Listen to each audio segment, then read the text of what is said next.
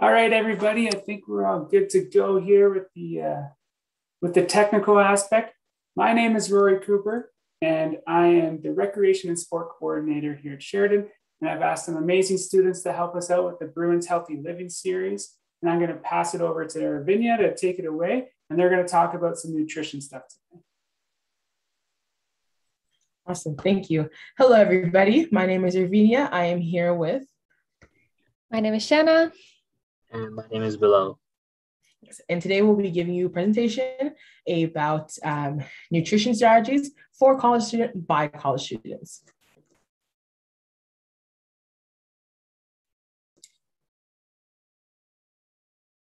So again, just want to say thank you so much for coming and good evening. We have our table of contents here. So our very first section is going to be tips and tricks. Shanna's going to be going through that for you guys. Then we have healthy alternatives, which Bilal will be going through. And last but not least, I'll be going over some quick and easy meals for you guys. All right, guys. So I'm Shanna. I'll be helping you guys, or I'll be running you guys through the tips and tricks portion of this presentation, just in hopes of providing students at Sheridan with some ways to overcome or improve their current nutritional status. So tip number one is to identify your barriers and set some goals. So identifying some barriers is really important in helping yourself to find solutions in overcoming the challenges you might face. So there are many common barriers that a lot of people might face when they're trying to start something new in terms of nutrition. One common barrier is that it's too costly to eat healthy. And while it can be quite costly to eat healthy and fresh foods, it's not the only option. Some alternatives would be to purchase frozen foods to help preserve your fruits and vegetables much longer. There are a lot of misconceptions with this point and frozen foods altogether.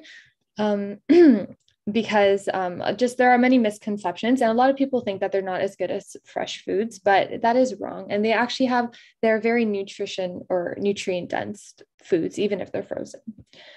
You don't always have to reach for name brands. Generic brands are a great way of saving money as well. And even buying foods that are in season, since they tend to be more inexpensive at that time.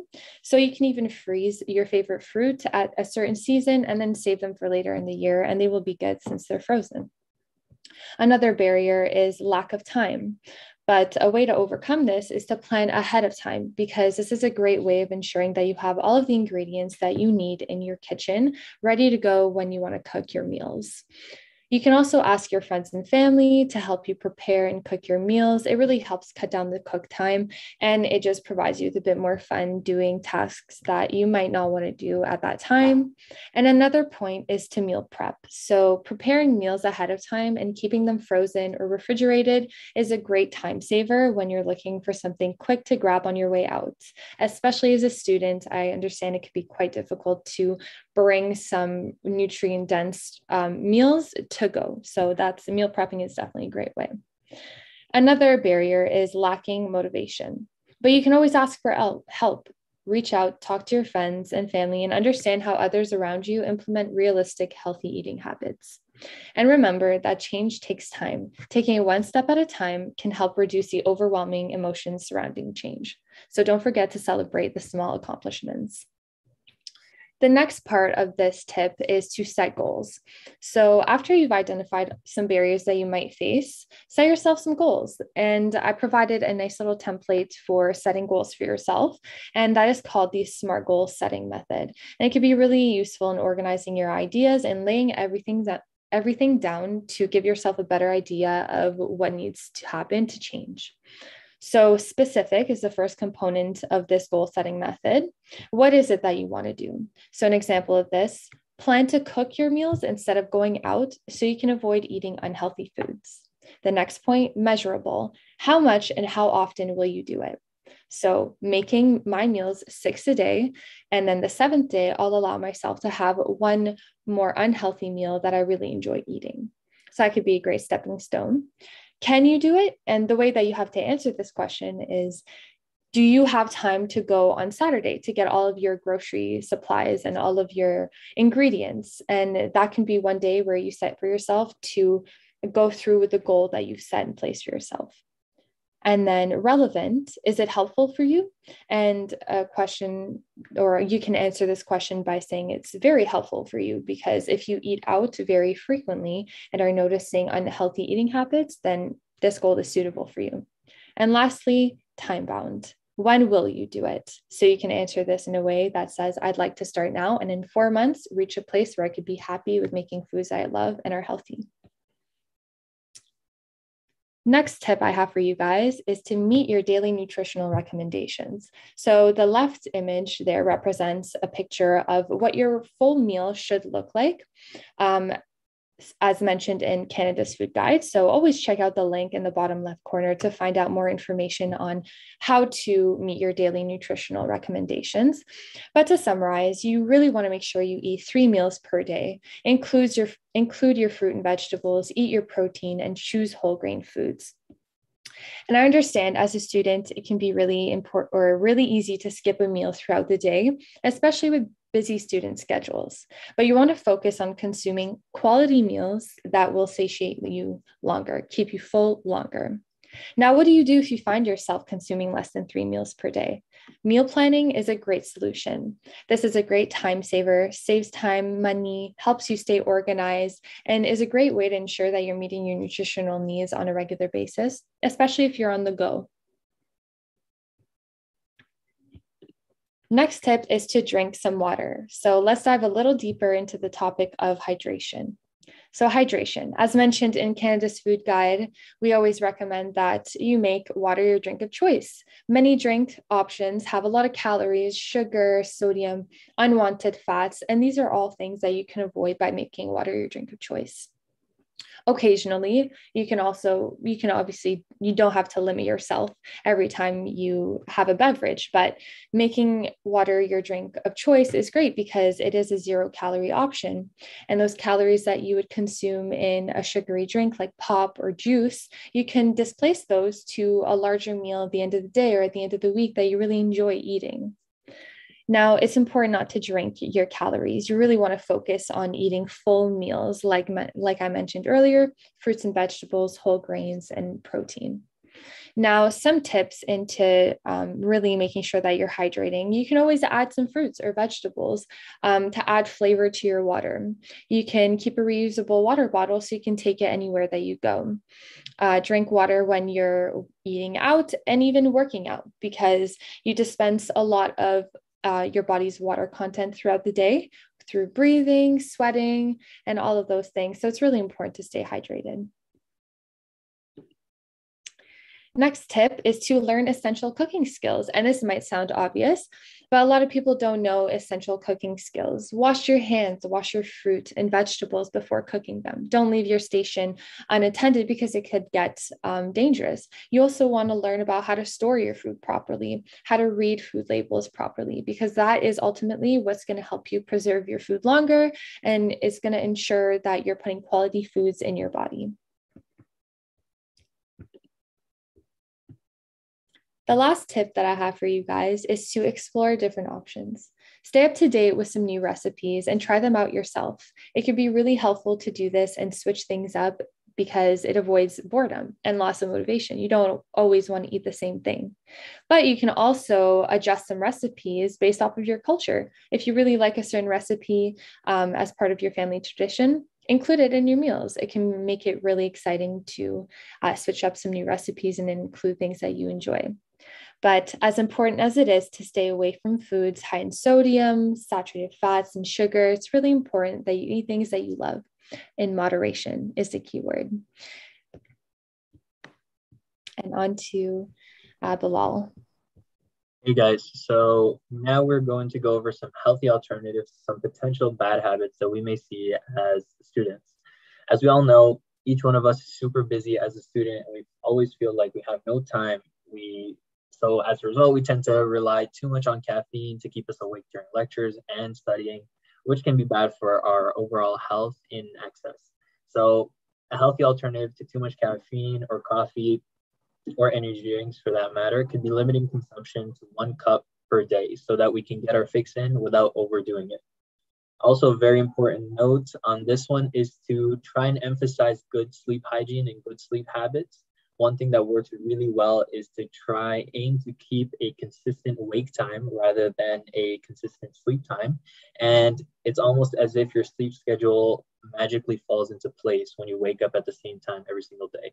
So then as a result, you'll have more stable energy for the day, and you won't need caffeine to roll you over every single day. Another potential bad habit we may have is an over-reliance on supplements. So supplements, don't get me wrong, supplements definitely have a time and place, especially for our student athlete population, but we should make sure we don't skip out on meals because we're chugging protein shakes constantly, day in, day out. So a healthy alternative to that, try and make sure you have balanced meals throughout the day, which includes tons of good protein to fuel your training and studying. And that can be done through meal prep, as Shanna previously said.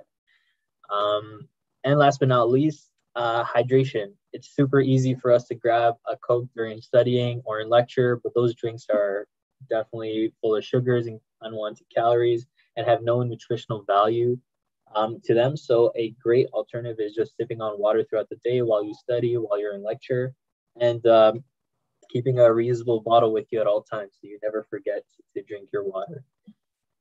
Now, let's move on to some quick and easy meals with Irvinia. Great job, Bilal. Great job, Shanna. Alrighty, so we're in our final section of the presentation. Here, I will be going over some quick and easy meals for you guys. But first things first, why is eating healthy so hard? The goal is to always eat healthier to clean up our diets, but that's a lot easier said than done. Eating healthy and actually preparing healthy meals are two very different things. Finding the time to create and produce healthy meal is 10 times harder, especially when things such as school, work, and personal commitments come into play. With busy schedules and constant deadlines looming, creating a healthy meal or snack can be extremely difficult, while purchasing a fast food meal is quick and easy. And there's always that internal debate. It's like, do I get a burger? Do I get a pizza? Or do I go home and cook? So just so you know, you're not the only one who goes through this. Fast food versus healthy food. So I know in the section prior, Shanna had went over with us 5 great tips and tricks on how to improve our nutritional status. By that same token, I will be sharing 3 tips for maintaining a healthy diet. First thing we have is a meal prep. So before we begin, I'll just define quickly what a meal prep is. It's the concept of preparing meals and snacks ahead of time so that you have the meal on the day that you want it. Meal preps, so setting aside that allocate time once a week or every few days, prepare future meals allows you to save loads of time, to create nutritious meals, and to control your portions. Tip number 2, snacks. I don't know about you guys, but I love snacks. I love snacks. And before you say to yourself, snacks are bad for you, that's actually not fully true. Snacks are amazing, especially when it's good for you snacks, such as fruit, veggies, and low-fat dairy products. Snacks help to boost your mood, aid in keeping you alert and awake, which is great for class, as well as they help you to avoid overeating. And my very last tip is going to be enjoy what you eat. Listen, no one likes to eat things that don't taste good or that they aren't too fond of. So enjoy the food you eat and eat whatever you want in moderation. So, for example, I love cheesecake. So instead of cutting out cheesecake, what I could do is instead of buying a whole one, I could purchase prepackaged slices. So that way I'm controlling my portion size and I'm still enjoying what I want to eat. So right now we're about to get into some really, really yummy meals. That's why we have Pooh there. I was really excited for these meals as well. The first one we have is going to be on our left. We have our overnight oats. Overnight oats are amazing because they keep you feeling satisfied for longer. They're high in fiber, very budget friendly, less than $5, really easy to consume in the morning as well. You just shovel it in, you're good to go. So I'm just going to go over quickly what overnights are and how to just make them. Just a general run through. The prep time is only 5 minutes. You need some oats, a sweetener of your choice. You can use brown sugar, white sugar, maple syrup, agave, whatever works for you. A teaspoon of vanilla extract and some milk of your choice. It could be oat milk, almond milk, whatever you want. All you need to do is combine your oats, your milk, your sweetener, and your vanilla extract into a container, mix it up nicely. You're gonna put that in the fridge, let it sit for at least 6 hours. And in the morning, when you're ready for it, you can stir it, toppings in. I personally love to add some berries as well as some nuts and enjoy. Next, we have our pasta salad, which is right in the middle. It looks delicious, all those fun colors. Pasta salads are amazing because they can help fuel your brain, You get to add whatever you want into your pasta salad. They could be eaten cold or heated. As well, you can have a pasta salad for up to 5 days in your refrigerator. The usual prep time for this is 10 to 15 minutes. And all you're going to need is some pasta of your choice, any type of veggies you like. I personally like bell peppers and cherry tomatoes, some cheeses, and a little bit of oil and your seasoning to taste.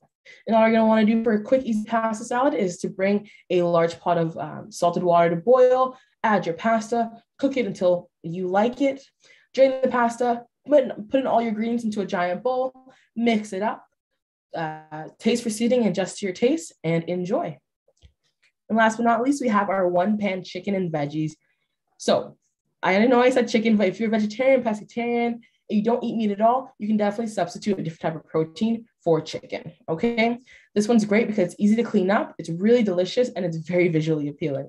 So all you're gonna need for this one is the protein of your choice, some starches, so I personally like potatoes, so I get those, some broccoli, some carrots, whatever type of vegetables you want, garlic, rosemary, olive oil, and the seasonings of your choice.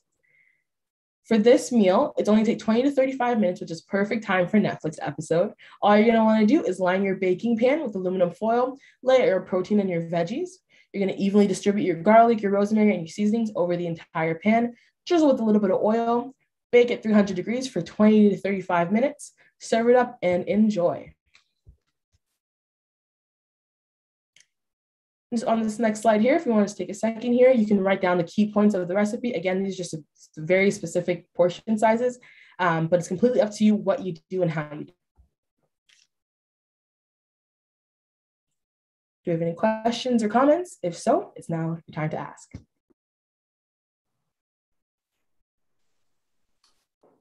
Thank you very much, everyone. That was amazing. That was some excellent information for students, and I know it'll be very useful for them.